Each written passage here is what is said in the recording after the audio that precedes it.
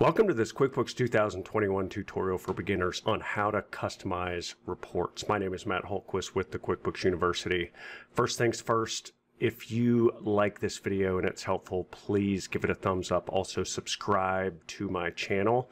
And also, when you're done watching this video, head over to the QuickBooks University. That website is qbuniversity.org, where I personally answer all members' questions. Okay, so let's talk about customizing reports in QuickBooks. I get a lot of questions all the time about, okay, how do I show this on a report? How do I do this? How do I filter? How do I only show certain amounts, etc.? So I'm going to show you a couple simple tips today when you pull up your reports and how you can customize them. So we're here on the home screen, and what you want to do is you want to go to the reports drop-down menu. So this is assuming that you know how to run reports. We're going to go to the report center. And so you've got all sorts of reports here, and I'm not going to go through all these, but in your QuickBooks file, pull up the report center and you can see you've got tabs across the top, the standard, memorized, favorites, recent, and contributed. I'll show you contributed here in just a minute. These are very, very helpful. So, and then you'll have your other reports down the side over here. So all these different categories, the company and financial, sales, on and on and on. So there are a ton of preset reports in QuickBooks. So we're here, company and financial. I'm going to pull up the profit and loss. So I just click run, and you see it pulls up a profit and loss. Now, a couple things about this, which you'll notice, are the date range, December 1st through the 15th. So you always want to make sure that you have the right date range for what you're trying to look at in here.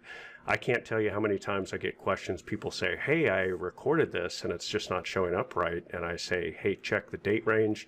They change it, and voila, it shows up. So first things first, just check that date. Usually that is a simple fix to show what you're trying to see.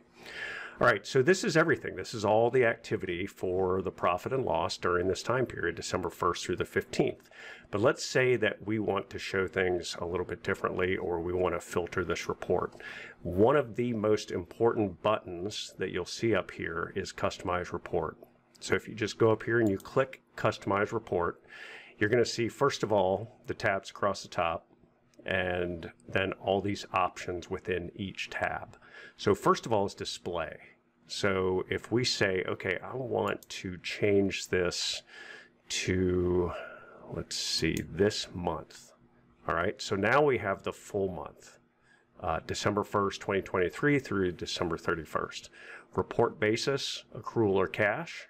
All right, you also have this option up here right on the face of the report. So if you want to look at this on a cash basis or an accrual basis, you can switch this very easily right here.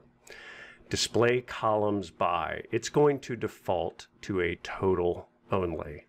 But let's say that we hit this drop down, we want to look at it by day, week, 2 week, 4 week, all these different time periods, or by class, okay? Or rep, item type. There's just all sorts of options here how you can slice and dice this information.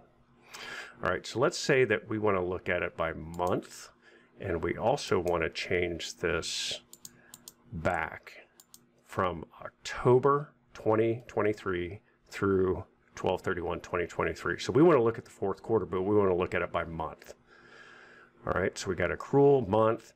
Now, if you want to also look at prior periods, you can do previous year plus dollar change. You can do percent of income, which gives you your gross margin and net margin information, as well as, expenses as a percent of revenue. Very, very helpful. And you can also sort by default, or you can sort by total. You can do ascending, descending, just so many different options here. So let me just click OK. I'll show you what this looks like. So you're going to see here, we've got October by itself, November by itself, December, and then a total, and it's got the percent of income here. So we added in this so we can see that, okay, the gross margin is 35.7%, 42, 83, and for all 3 months, 59.8. All right, so this gives you a little more detail of what's going on here. So let me click Customize Report again. I'm going to take out percent of income, and let's say that we want to filter for some information. So you can pull up a profit and loss, but let's say you only want to do it for a certain, let's say, customer type. So it defaults to all customer types, and we can say we just want to see our residential customers. So we click OK, and now you'll see just residential customers. So anything that was classified as a resident or customer type was a residential customer within QuickBooks, it's going to show the profit and loss for each month. Okay, and if I want to change this back to, let's just say last month, we can say last month, and you've got this. If I also want to say previous year and dollar change, it's going to pull up November 23 compared to November 22 and the change. So you can see the residential side of the business has grown pretty dramatically, up to 27,000 from 4,800 the year before.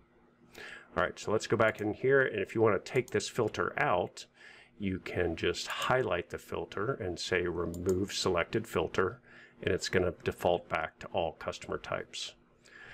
Now over here you've got some font items you can put in here. You can change the name, you can change the title, the fonts are over here and the numbers, but so you can change some of the alignment and things like that in here, make it look prettier.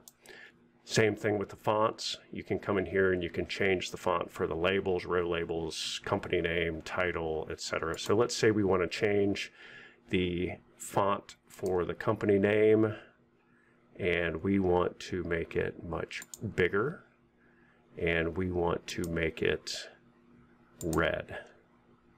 So we hit OK, change all related fonts, yes, and you can see here it changes this to red.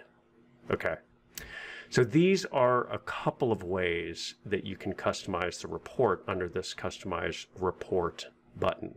Now, if you want to make comments on reports, you can do that as well. That's not really used as much. You can share a template, you can memorize this report. So you've got a lot of different options up here. One option I really like is collapse rows, and it condenses this down so it's easily readable. So you can also use that as well. So let's go back to the Report Center. I do want to show you one other thing here. So if we say Report Center and we go over to this Contributed tab. So if we go to the Contributed tab, these are all memorized, customized reports that other users have contributed. So now you can use them as well. Now you have to download these and you can run them, but you can see there's all sorts of different ones. So quarterly profit and loss by month. There are just so many of them down here. Under this Contributed tab, take a look at these, because oftentimes you're going to find that somebody else has already created this report. You can download it and use it, and you don't have to spend the time customizing your own report. All right, any questions, any comments, feel free to leave those below. Also, again, head over to the QuickBooks University. That website over there is qbuniversity.org. You're going to find a lot of great content, a couple of free videos on the top mistakes that most people make in QuickBooks, as well as the full training tutorials. Look forward to seeing you there.